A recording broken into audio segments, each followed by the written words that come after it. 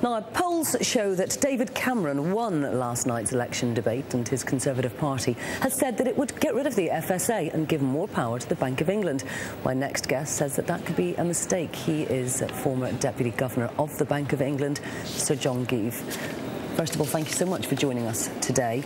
I'm sure that you watched last night's debate on the economy. Did you think that David Cameron won as far as you're concerned? Well, I thought all three people kept their end up. He had a more distinct position, I think, than the other two on a number of issues. He seemed to have a clearer opinion to put forward. And I mean, I suppose a lot of people say actually there isn't an awful lot between them on the economy. Of course, David Cameron's big point is that he would cut the deficit on day one. He would have an emergency budget, and that's the first thing that he would do. Do you think that that's the right approach? Well, I think we do need another budget, and the fears in the markets around sovereign debt mean that we need a tough budget quite soon after the election, whoever wins. The exact details of how much this year or the year after are a secondary issue, it seems to me.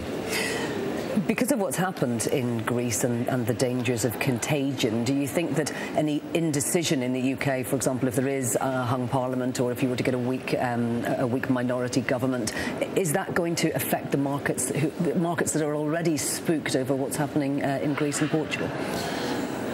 Well, I think the markets have not been so spooked over the UK because they think we've got time to put our position right, and we've got the freedom of manoeuvre on the currency and so on to do so. But they will be looking for clear evidence that we've got a plan, a credible plan with detail to it, not too long after the election. So if we don't produce a plan, then I think we will be putting ourselves at risk.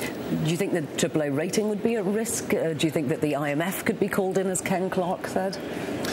Well, I think we will put it right. I think we've been in worse positions before. We haven't defaulted then. We're not going to default now.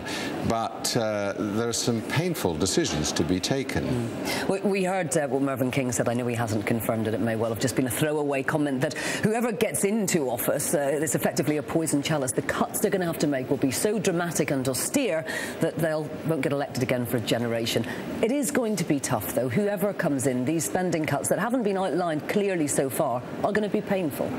Yes, I think that's right. I mean, what's very unusual in this election is all the parties are promising pain, but there's a sort of tacit agreement not to spell out exactly what that will mean. And I don't think most people in most public services realise how tough it's going to be.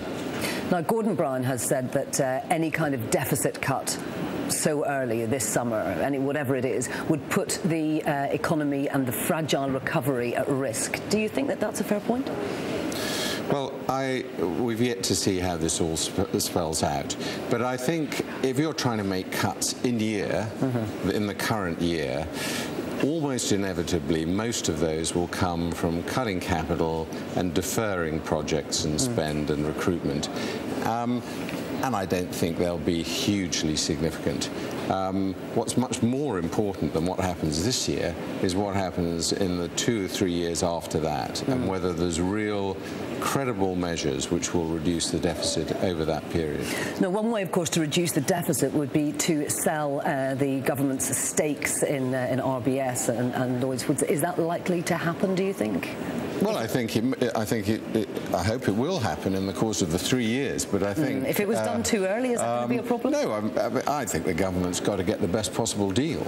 And at the moment, those share prices are still being held down by uncertainty over the election, by uncertainty over the recovery of the economy, by uncertainty about bank regulation, by uncertainty about bank taxes.